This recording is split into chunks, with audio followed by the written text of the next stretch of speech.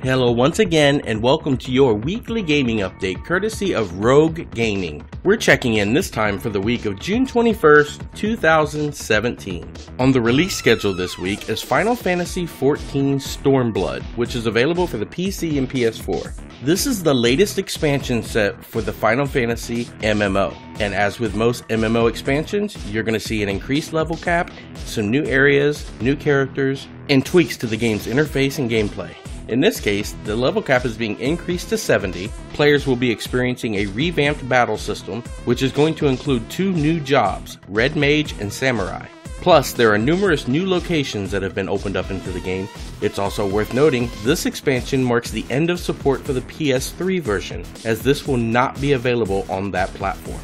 Now that E3 has come and gone, there are still some news stories floating around that people are talking about after the big show. One of the biggest deals with the new Assassin's Creed Origins game, which launches on October 27th.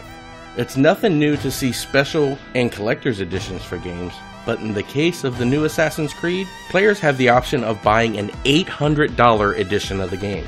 The Dawn of the Creed Legendary Edition of Assassin's Creed Origins clocks in at $799.99.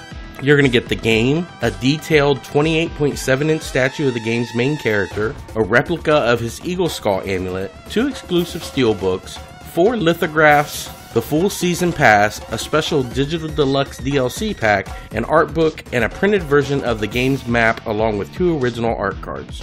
This is truly a product that is meant only for the die-hard, and there are only 1,000 copies being made. If you want more information on anything we talked about today, or anything else in the world of video games, make sure you check out rogue-gaming.com.